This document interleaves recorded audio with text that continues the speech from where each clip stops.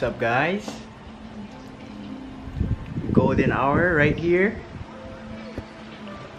In today's video, I'm gonna show you guys what I do to clean up the intake manifold, or well, like pretty much just to like delete stuff that we don't need, like some of the vacuum lines inside there.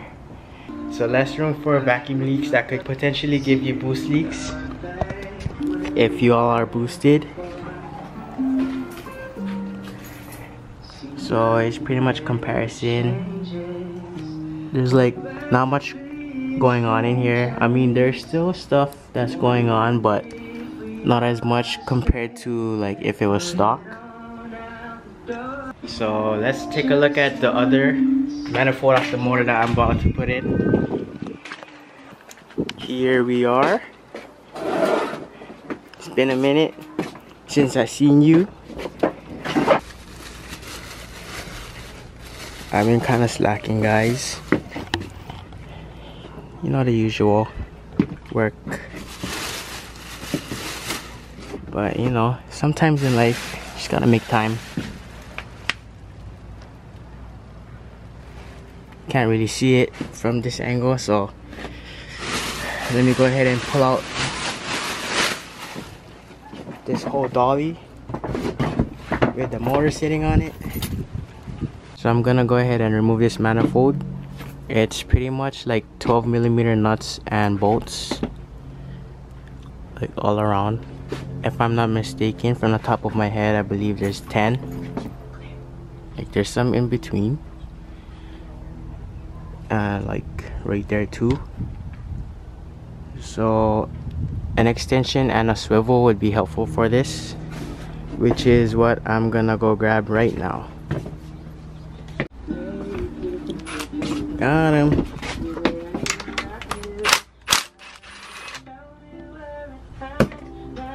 So that's one.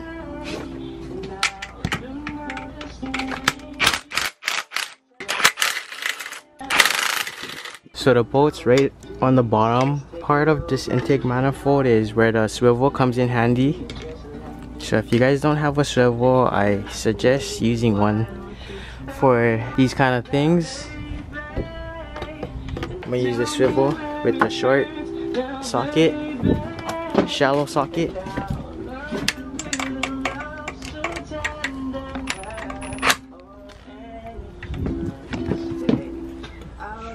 So that's how pretty much the swivel works. You can see it right there.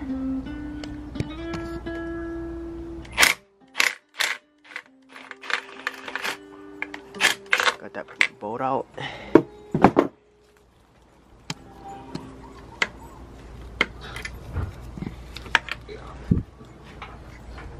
So I got the second to the last bolt out with the ratchet right here. And I was wrong, guys. The ratchet and socket is kind of still too big for this little space right here. So depending on your ratchet and socket combo, it may or may not fit in there. So in my case, I'd have to use a wrench to take it off. I feel like getting loose.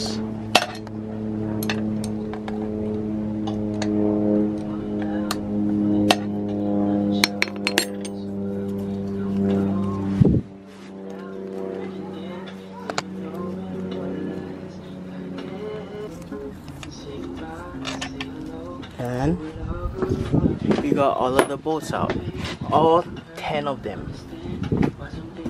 So I just, so I'm gonna slide this off, but before I forget, there's like a few water lines that's connected from the block to the manifold, which we'll have to disconnect as well. I don't even think there's a clamp on the other manifold. I mean the other part. Oh, lucky I never just put this motor in the car, huh? So this hose was for the water line, the coolant hose, and this was for the I think it's called an IACV vacuum stuff.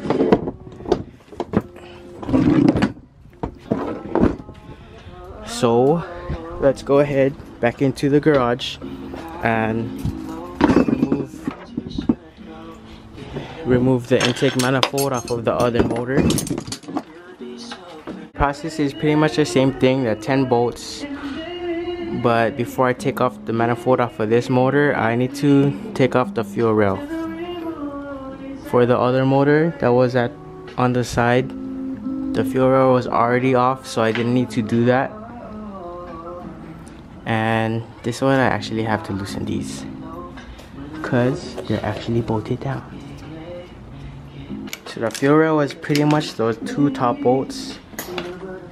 One here, the second one here, and the last one right there.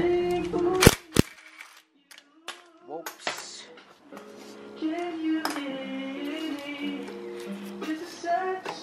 And just popped it right off. So people sometimes actually take off the whole nipple and either like rethread it or fill it with JB weld or weld it. I'm not too sure how good the JB weld would hold up, but I just did this. But I may consider doing that in the future for like a more of a no leak guarantee kind of deal. Cause at the same time, like these rubber vacuum caps could end up like breaking, kind of same way these hoses would do as they get older. So that's one thing to do, one thing that you could delete off of your intake manifold to clean it up a little bit. And another thing is like these lines right here, you could remove it and take it off. I didn't like fully take this off because I was still kind of using like this part.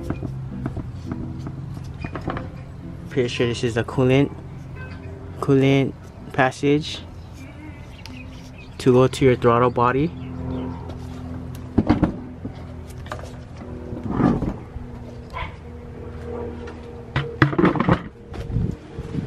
So this is your throttle body right here, and this is the coolant line, which comes from this water neck at the back of the manifold. So you could pretty much take off this whole part and just run a straight hose from here to here.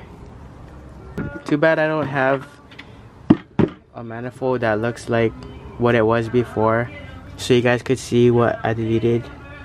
Because I actually cut off these lines and, you know, just closed it, because we don't use this. We're not going to be using these anymore. I cut it off.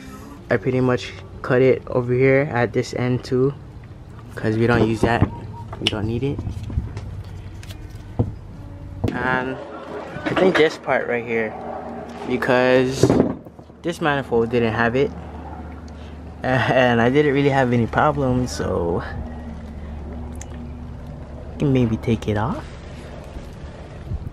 But don't hold me to it, guys. You can if you want to. I mean, I wasn't running one, but if something happens to your car, don't blame me. Well, nothing happened to my car. Just kidding. Well, from this part thing wise, you know what? I think I actually have a stock manifold in my storage. Let me go check. So I found another stock manifold in my storage, but this one pretty much too, the previous owners cut off these parts because you don't need them. So if these lines on your intake manifold on your guys' cars isn't cut, just cut them, because you don't need it if you want to. but that way at least you'll have less stuff going on around in your engine bay. If you guys are trying to wire tuck your motors. Damn, check this out. So I guess these stock manifolds came with this elbow piece from here to here. But look at this. Got a whole contraption going on here. I like it. Fancy. Just kidding. No, can't do that kind of stuff over here. Just kidding. Whatever works, works. It's up to you guys. I'm gonna use my stock fuel rail instead of this fuel rail right here. I'm not too sure. Forget what he said that fuel rail was, if you guys know, because I guess this is like a special fuel rail if I'm not mistaken. But I'll just use my stock fuel rail because I'm gonna be using the injectors, the same injectors that was running with this motor. Pretty much the whole same setup with the T25 turbo and that manifold as well. So that's one thing to get out of the way, and pretty much transfer all of my coolant lines. Look familiar? Yeah, whatever works, works. So the reason behind this is I'm using steel braided lines for the coolant running through my turbo, and fittings I could only find, I forget what size this is, but I could only find this size fitting, well, that was closest to this size, because the nipple on the block is bigger than the fittings that I could find for these.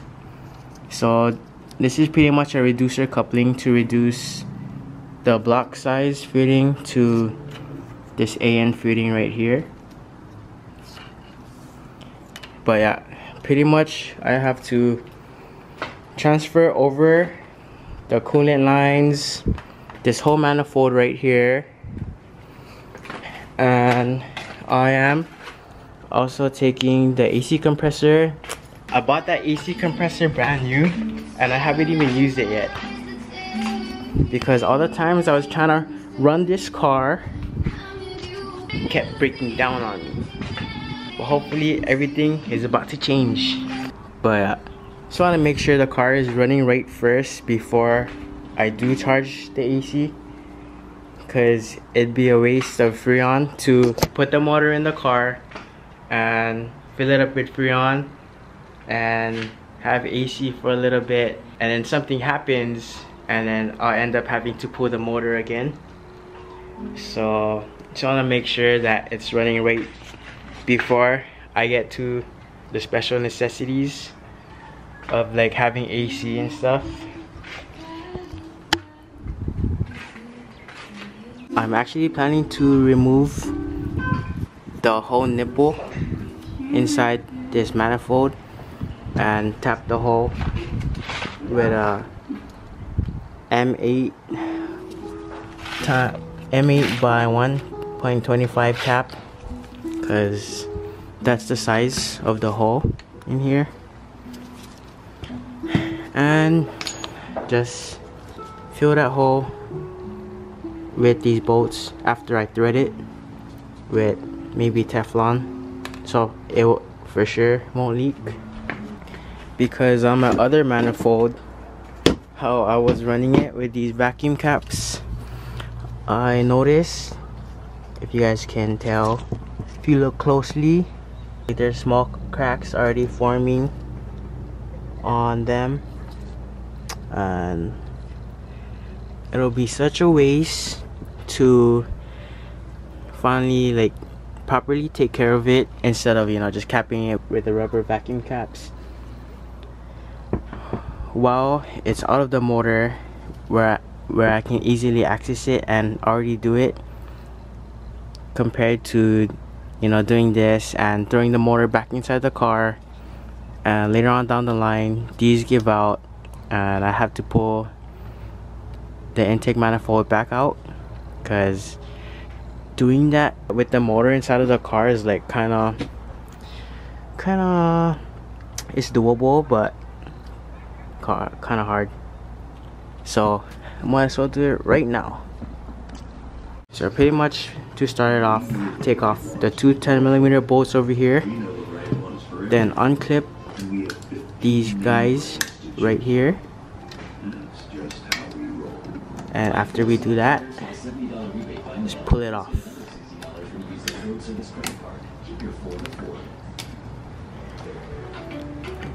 Kind of this one too over here. You can already see that part cracking. So if I left it the way it was, then same thing, would have had a leak.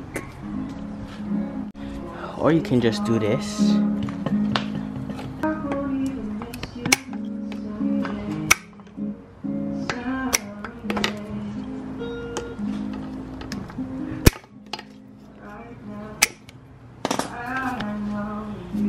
Don't need that anymore.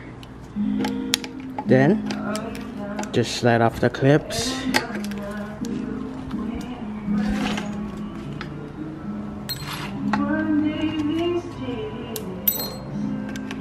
Then just pop these guys off. So once you guys got all the little hoses off, it'll look like this, and after you guys pop it off, it'll look like this.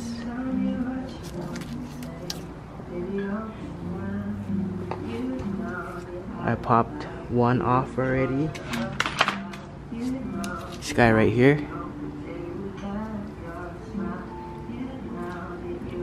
So to pop it off, the way I did it was I used a bolt slightly smaller than the hole.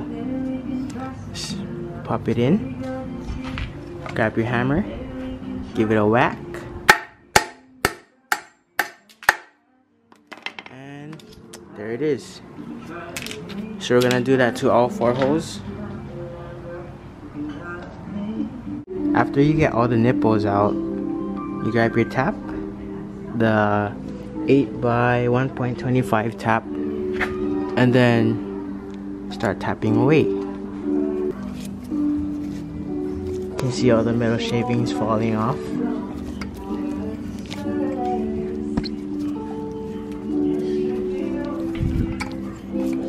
And it's pretty much out the other end.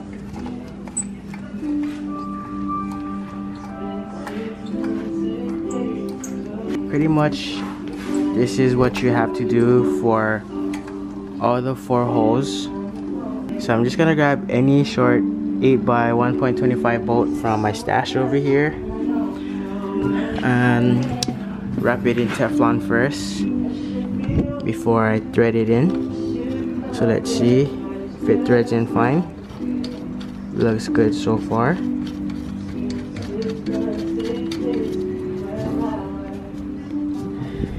And there it is. Way better. Way better than this.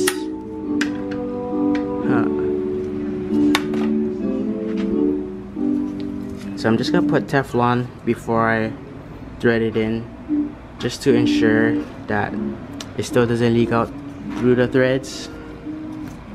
So yeah, I'm gonna go ahead and tap the rest of the 3 holes left, and I'll get back to you guys. So I got 3 of the bolts on, in,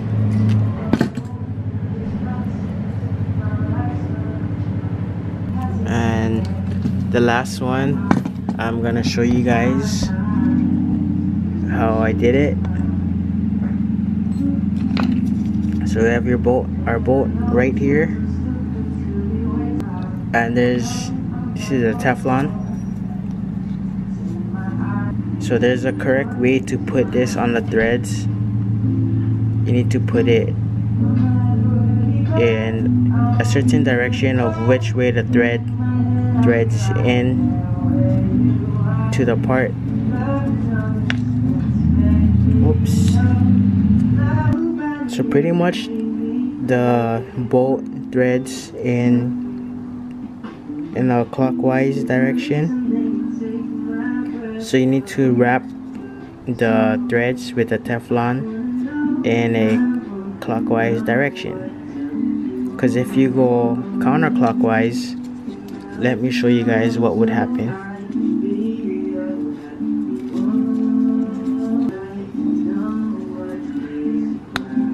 If you go counterclockwise and you screw it in clockwise, it would end up catching the threads like that.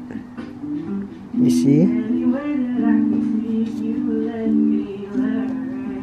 And the Teflon would end up coming out while you're trying to screw it in. See this right here? If you go clockwise, see how it's coming out?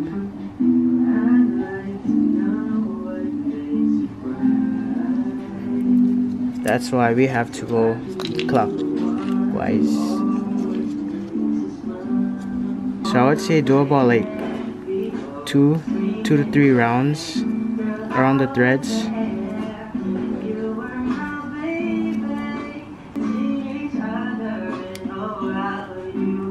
Be sure to try and do your best to make it kind of tight.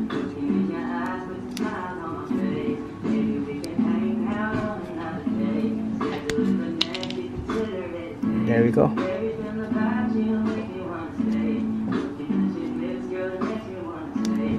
So after we're done with that, thread it in.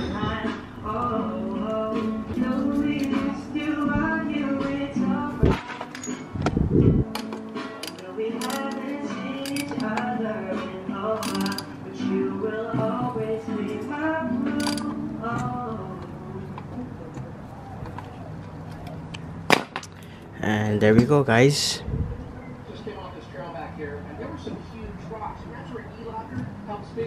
So in conclusion, the whole purpose of like deleting lines off of the intake manifold isn't really for like any horsepower gains or like power gains, but it does help eliminate possibilities of having vacuum leaks. But like I said in the beginning of this video, it'll help you delete possibilities of having vacuum leaks, which could lead to boost leaks if you guys are boosted, and boost leaks do mess you up. So yeah, and if I'm missing anything else, and if there's more things that you could actually delete, then let me know down in the comments below. And if there's something that I deleted that you actually really need to keep, then same thing, let me know so I don't break my car again. I hope you guys enjoyed this video, and I hope that it sort of helped some of you guys out there with 240s and who's looking to clean up their engine bay a little bit. If you guys have any other questions, then you can let me know down in the comments below. And if you guys haven't done so yet, please subscribe to this YouTube channel. Got more things I plan to do with this car and with the truck that's behind this car,